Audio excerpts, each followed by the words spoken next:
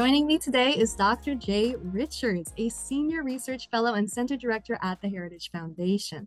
Previously, he was a business professor at Catholic University, and his research has focused on a wide variety of topics in culture, economics, and public policy.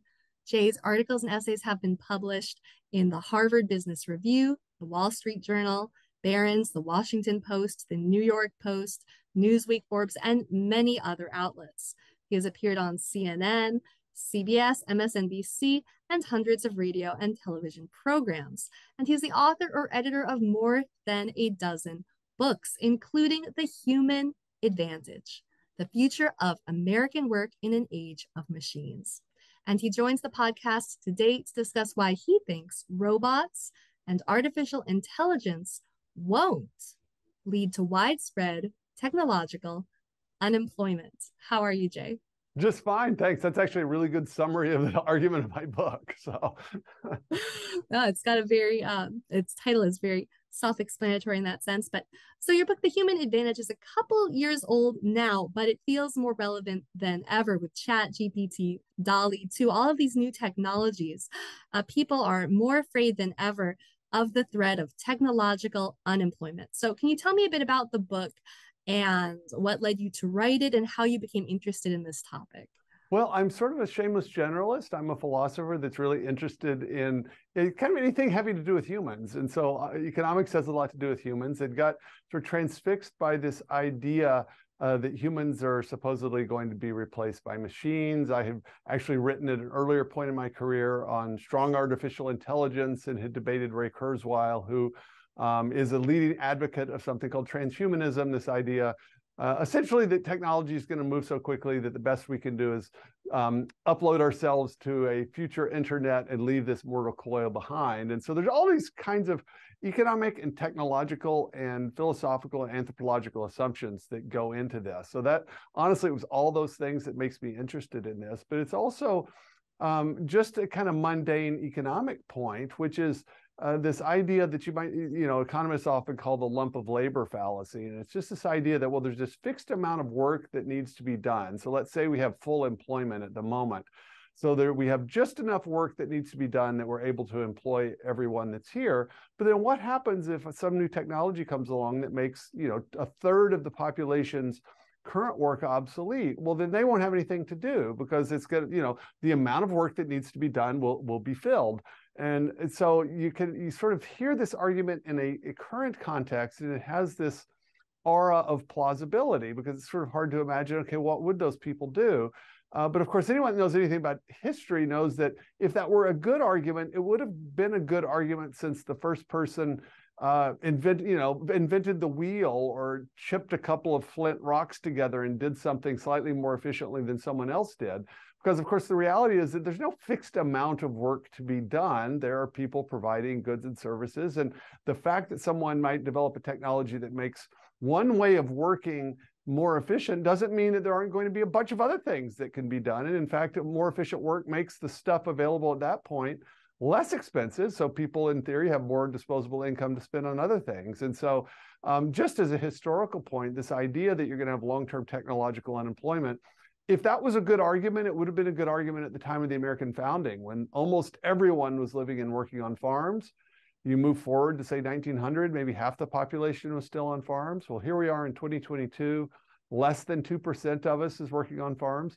If that lump of labor fallacy were true, we'd almost all be unemployed because we wouldn't be, there's no employment available for us in farms, right? So, there's got to be something wrong with the argument, but a lot of officially smart people think that somehow high technology, especially robotics and artificial intelligence, makes our situation different than any previous situation. And that, in fact, something about new technology is really going to make a large segment, at least, of us obsolete. And this idea, frankly, it's worked its way into popular culture. And a lot of people worry about this. Absolutely. So it's true that in the past, people have found new things to do, new sorts of jobs have been created. But is this time different? That's something people worry about now because now machines are getting smarter, more intelligent. We have artificial intelligence advances. Yeah, that's the worry. And so what's funny about it is that people in artificial intelligence research, they know about this thing called Moravec's paradox. And Moravec's, it's named after Hans Moravec, which is a prominent researcher, or was a prominent researcher in this area. And the idea of Moravec's paradox is that whereas you imagine our technology would be good at doing the simple stuff like manual labor, it's going to be hard to do the intellectual stuff. Whereas in fact, we're really good at creating machines that can replicate intellectual stuff. So remember, IBM developed a computer to beat the greatest champion in chess way back in 1995. But we still don't have Rosie, the robotic housekeeper, because that requires a robot that can move in three-dimensional space. It requires all these kinds of coordinations between, when I pick up a glass, right? I know how heavy it is ahead of time. I get feedback from my eyes to my fingers. I can coordinate it a certain way. You could think of it as you need a whole lot of computational resources to be able to do the stuff that any 3-year-old can do in time and space. Whereas if you have an intellectual problem that can be reduced to an algorithm, well, then a fast enough computer is just going to solve that problem. And so what Moravec's paradox points out is that some of this like physical stuff is actually harder to automate than some of the mental stuff. So the worry, though, is that robotics is going to take care of the physical stuff. Artificial intelligence is going to take care of the intellectual stuff. And so there's going to be this massive sort of swath of different kinds of jobs they're going to be taken care of. And the argument is that whereas before, like developing a tractor, what that does is that enhances human labor. AI and robotics replace human labor. So they replace us in some qualitatively different way than the previous technologies do, or at least that's the argument, and that's sort of the impression. And I think that's what scares people. And then you add on top of that the fact that we've all been fed a diet of movies in which Skynet wakes up in Terminator, or the robots become conscious. And it's very easy to merge what we think we're seeing before us with this kind of sci-fi scenario. And it almost always seems to lead to panic for some reason. Right. So why do you think that instead of not making us, failing to make us more productive, robots will instead replace us? Why do you disagree with that? Yeah, I disagree with it for a couple of reasons. One is honestly just looking at what machines do. So I think we're dealing, first of all, I don't want to, on the one hand, I don't want to say that we're not going to get automated cars that are going to replace long haul trucking or something like that. In fact, if anything in the book, I try to be extremely optimistic about the prospects for that, because I don't want to make it easy on myself. And so I say, look, maybe 10 years from now, it will be nothing but automated Tesla trucks on the highways, right? So that's actual jobs, right, of actual people that will disappear. That's on the one side. But on the other, there's a heck of a lot of hype behind this stuff. And so it's actually much, much harder to do some of the final sort of things than you would imagine it. So it's actually just, it's going to be much easier to get a 90% automated truck than to get a 100% automated truck, for one thing. But the other thing is that artificial intelligence is almost all marketing hype. I mean, what if we called this technology statistical algorithms? Well, that's what these are. These are literally sorting algorithms that run statistics, and they, you come up, these are designed by designers and modelers. They don't actually do anything beyond what the designers initially intended them to do.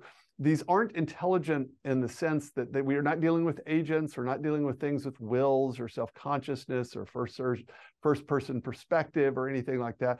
And there's absolutely no reason beyond a kind of metaphysical temptation to think that these are going to be agents, any more than I think, look, if I make a good enough tractor, it's not going to become an ox. And just because I develop a computer that can run statistical algorithms well, doesn't mean it's going to wake up and be my girlfriend, right? This is sci-fi. And so I just don't buy that. I just do not buy this facile leap from weak artificial intelligence, which is what we're actually dealing with. That's a Google search, to strong artificial intelligence, which says that, well, these machines, once they get, I don't know, fast enough or something, are going to somehow become conscious. I think it's just a kind of a simple metaphysical mistake that is easy because we've been fed this diet of sci-fi. But anyone that knows anything about statistical modeling knows what's actually happening under the hood. And so I think part of this is just a lot of us hear the word artificial intelligence, we imagine things are happening that aren't happening. And so we panic. And I blame some of the hypers for some of this, because they've hyped it so much that people start to believe it. But there were always two possible responses, right? There was the utopian response, which would okay, the machines are going to do all of our manual labor and all the drudgery, and we'll just party all night and sleep all day, right? That's the kind of utopian interpretation. But there's the dystopian interpretation, which is they're going to wake up and hate us and take all our jobs and leave us with nothing to do, and we're all going to be super depressed. Both of those share an assumption, though, which is that we are relevantly alike, or these machines will be relevantly like us, that they could literally replace us. I just do not buy the first premise. And then I think if you actually look at the details of what these machines do, what you'll find is that they replace ways in which we do things, but there is no reason to think that they're literally going to replace us. Could you talk a bit about the idea of a government-provided universal basic income and how that relates to this vision of mass unemployment? Well, it relates directly. And in fact, my editor at the time, when I wrote the book, I have a whole sort of chunk of a chapter at the end critiquing this idea of universal basic income. The reason is because almost everyone who argues about the kind of the rise of the robots is the name of a book that I critique. In some ways, you think that they're arguing about the future of technology, when in fact, it's just their way of arguing for a universal basic income. The idea of universal basic income is, of course, if it's universal, it means everybody gets it. It's a cash payment directly from the government as opposed to a means-tested welfare program. So you get it simply by virtue of, say, being an American, you know, rather than being poor or something like that. And it's basic. So it's not going to, it's not going to be the equivalent of a $100,000 a year job, but the idea is that the income would be high enough that it's going to provide you some basic needs or something like that. Now, the argument is that, well, if technology is going to replace what everyone is doing, one, they're not going to have a source of income, so that's a problem. And two, they're going to be depressed, because if you look at happiness surveys, I mean, the reality is that people in general, we need to work in the sense that we need to be doing something in which we're creating value. And so this is going to be a really severe human catastrophe if, say, 15 years from now, half the population not only doesn't have a job, but is not going to have a job because they're not relevantly skilled, or the machines are doing what they could otherwise do. And so that's the basic argument. I think there are two problems with it. One is that it's based on this false assumption of permanent technological unemployment that is not new. And in fact, in the book, I quote a letter from a group of scientists writing to the President of the United States, warning about this thing that they call a cybernetic revolution, and saying essentially what we said, that these machines are going to take all the jobs and we need a massive kind of government program to pay for it. The letter is from the 1960s, and the recipient was Lyndon Baines Johnson. This is one of the justifications for his Great Society programs. Well, that was a long time ago. It's exactly the same argument. It wasn't true then. I don't think it's true now. And so I don't think the argument's well motivated. That's the first point. But the second point is that this idea that just giving people cash payments is going to somehow solve the problem, I think misses the point entirely. First, it pays people to not work. And so how that's going to help people feel motivated to work, I don't really get the logic. It also would, I think, prevent the very thing that would actually need to happen. And so, yeah, disruption is a social problem we need to figure out how to take care of. But the last thing you want to do is to discourage people from finding new, innovative things to do. Because the reality is, once, let's say, an entire industry actually does disappear because it becomes obsolete, well, the best solution for that is going to be what's always happened under the best of circumstances. Entrepreneurs find new things to do, new types of work. They put their wealth at risk, and they need people that are willing to work for them, right? And so that's what I think the solution to this is going to be. It's going to be, as it is in the past, it's going to be human beings, as I believe, actually made in the image of the creative God to create value that wasn't there before. And so you want to create the conditions where they can do that. You don't want to incentivize people not to do that. And all of these universal basic income schemes, though I think maybe in many cases well-meaning, would essentially incentivize people to continue doing the thing that they shouldn't be doing. You've said that the real challenge of the information economy is not that workers will be replaced, but that the pace of change and disruption could speed up. Could you elaborate on that? I think that's definitely happening. And I mean, I think this is a manifestation of so-called Moore's Law. So Moore's Law, generally, it was an observation by the guy that was a part of Intel, actually, named Gordon Moore, in 1965, wrote a famous paper in an obscure engineering journal, noting that basically he had observed that engineers could roughly double the number of transistors they put on an integrated circuit about every 18 or 24 months. That's the sort of onus of it. So the idea is that you can increase the amount of computational power in the brains of a computer, and you can double this every year and a half or 2 years, so that you get essentially kind of a type of exponential growth. It's not exactly exponential growth, but it's significant growth. So if you keep doubling, this is going to speed up. And so this is why you can get from a situation where all the computational power used in the Apollo moon missions, for instance, right, is probably worth a penny. Probably costs us a penny now. That's all mostly because of Moore's law. Now apply that to technology as a whole, in which you get this rapid suffusion of computational power, of networking power, which is a different kind of sort of exponential growth, and all these growth in the kind of information parts of the economy. We're moving much, much faster than if you look at earlier periods. So imagine the transition from, say, the agrarian to the industrial economy, which has taken place mostly just in the history of our country. Even like that shift from the agricultural to the sort of the urban and industrial era. So in, say, 1750, or around the time of the American founding, something like 90% of the population was living and working on farms or connected to agriculture. It's 1900, you get to about half that. 1950, it halves again. Now it's a very small percentage of the population. That's amazingly fast if you take the whole sweep of history. Still, it was a few hundred years, right? It happened over a few generations. Well, in my lifetime, I grew up as a little kid listening to my mom's LPs, to her vinyl records. My dad then invested heavily in 8-track tape technology, which no one watching or listening to this probably even knows what that is. It was a very bad music kind of transfer technology. Then it moved to cassette tapes, then to CDs, then to iTunes, so MP3 files that you had to download. Well, nobody even does that. I haven't bought an iTunes song, I don't know, in 8 or 10 years. We stream these things. And what is the music now? Well, there's a physical infrastructure, but these are MP3 files. They are digital entities. They're files. And so we have moved, as they sort of put it in the field, we moved from the world of molecules to the world of bits, from atoms to bits, from matter to information. Just in my lifetime, what is that? 5 or 6 different forms of storing and listening to music just in the last few decades. Now, there were whole industries, I assume, built around the 8-track tape industry, making the tapes, making the machines, people that knew how to repair them. That has completely disappeared. But we don't sit around saying, well, too bad we didn't have a government subsidy for those 8-track tape factories, right, for making the machines.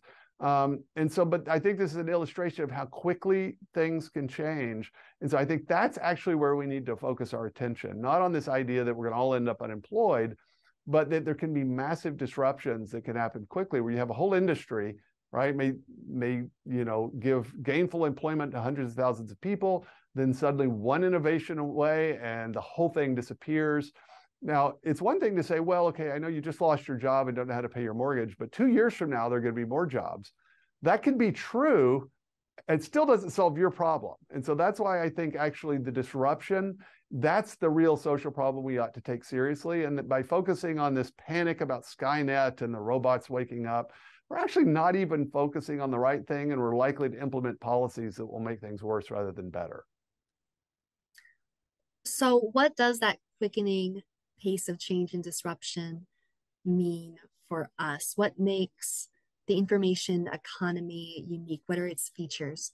Well, and so in the book I talk about, and I'm hoping I can remember these off the top of my head, but the information economy has very particular features that it has in common. I mean, the biggest one is that the production of new kinds of meaningful information. Those are actually that's the main thing that makes it different from, say, I mean, we're always dealing with the infusion of information. So if somebody figures out how to take a stone and make a wheel, that's actually an informational act.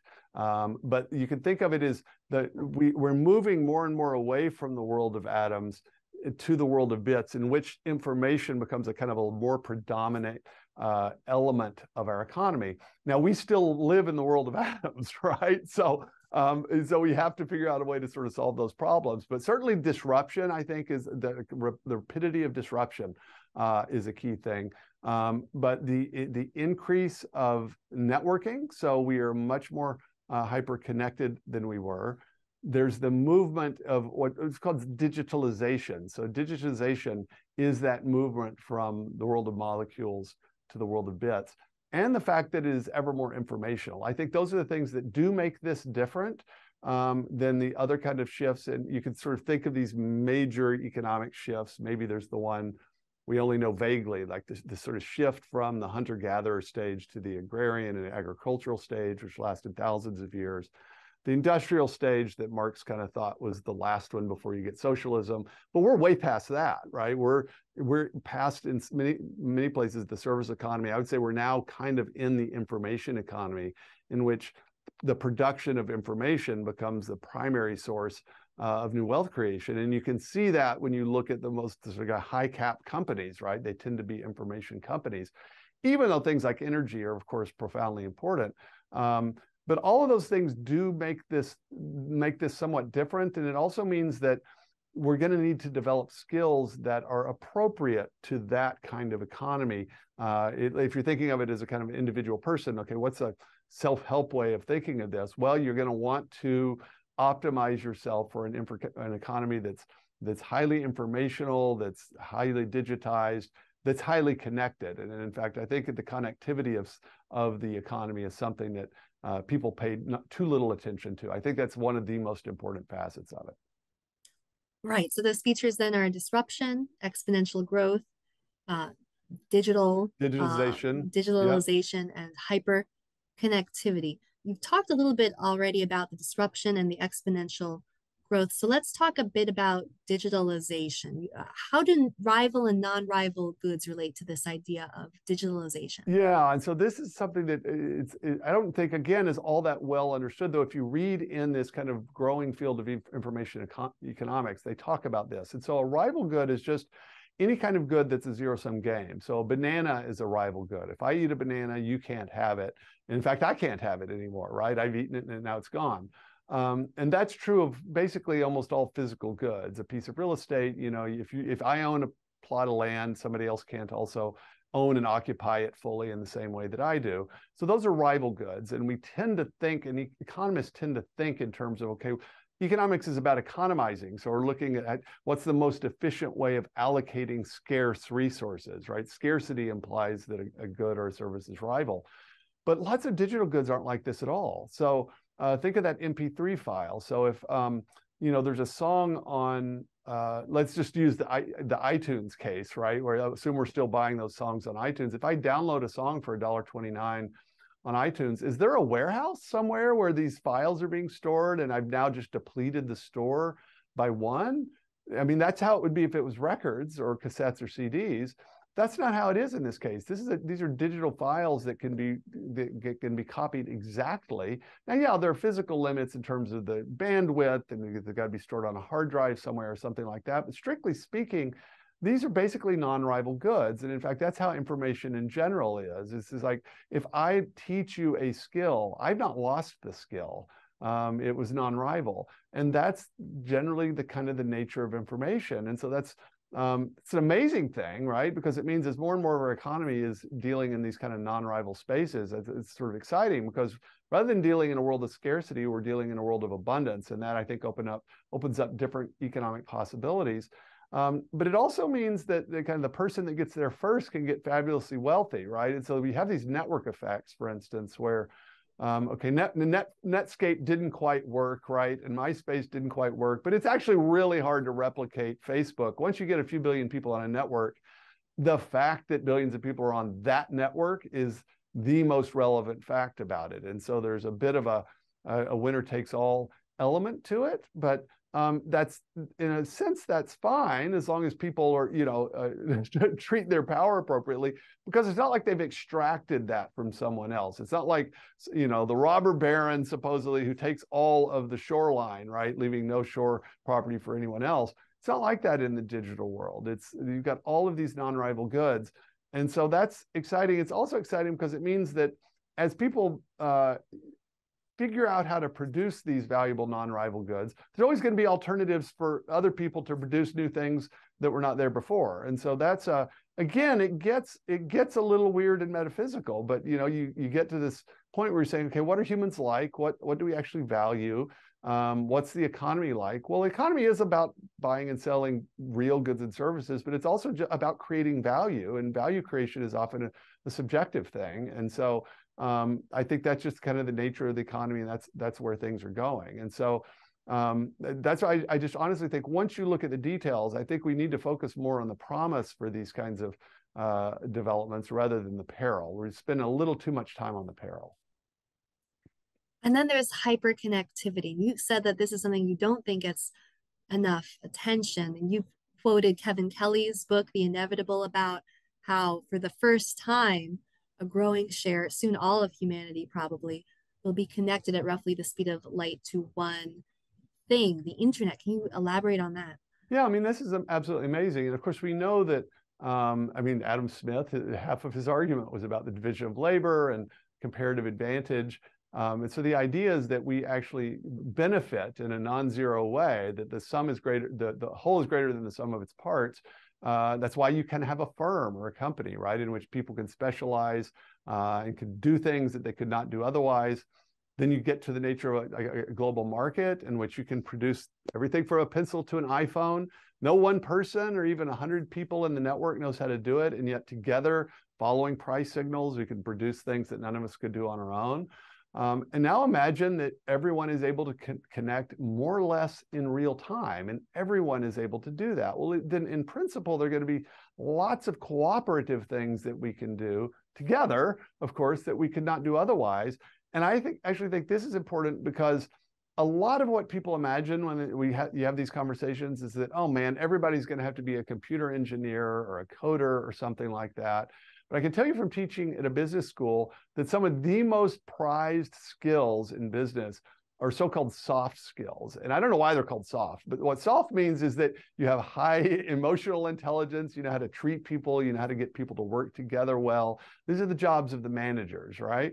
And those are skills that, trust me, the machines aren't doing that anytime soon. Those are human skills. And so I actually think the so-called soft skills, that is the human skills, the interpersonal skills in a hyper-connected world, those are going to end up fetching a premium. And I continue to think that's the case because more and more people are going to be connecting in more and more in different ways. And so they're going to need to be connectors. They're going to need to be people with those skills. And so I really don't think, in fact, I think some of the work that coders is doing is more likely to get replaced than the people that genuinely have the soft skills.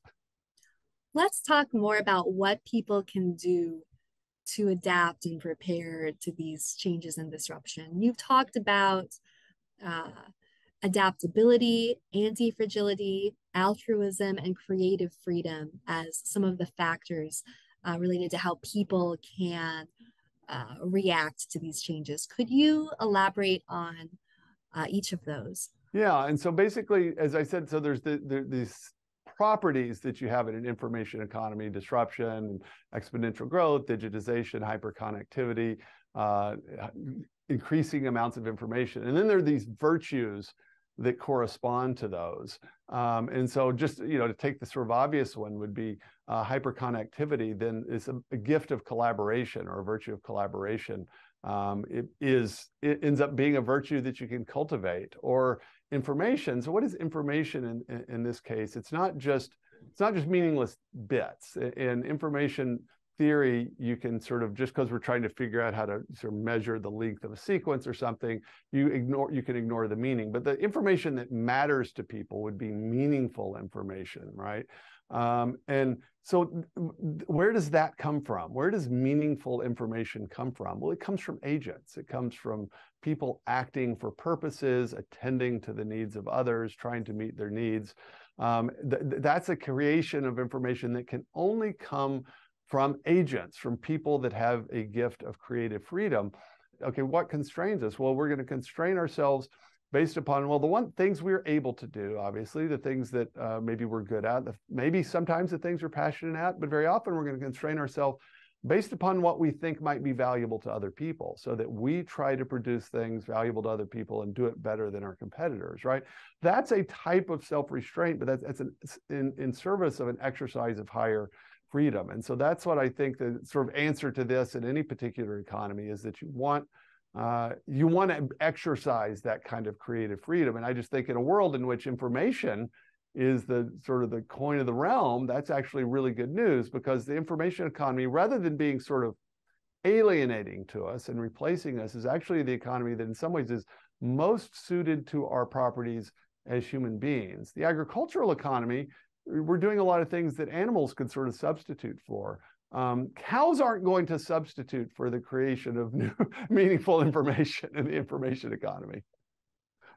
Hopefully not. But with some of these advances in artificial intelligence, do you worry that more creative work, some of those soft skills like writing, being good at writing, as machines become better at that, uh, should people worry that those skills are something that AI might take over? Should they be looking at developing different skills? How would you react to that?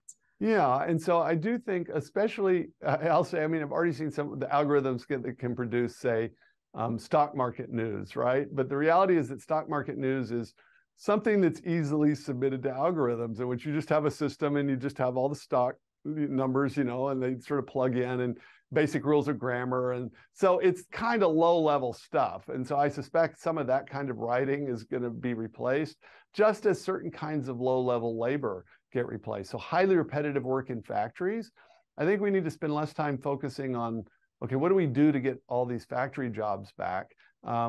Working in an assembly line in a factory is an artifact of the 20th century. It's a particular way of doing labor. There's no reason to assume that we're going to get those back, or that it even makes sense to get those back.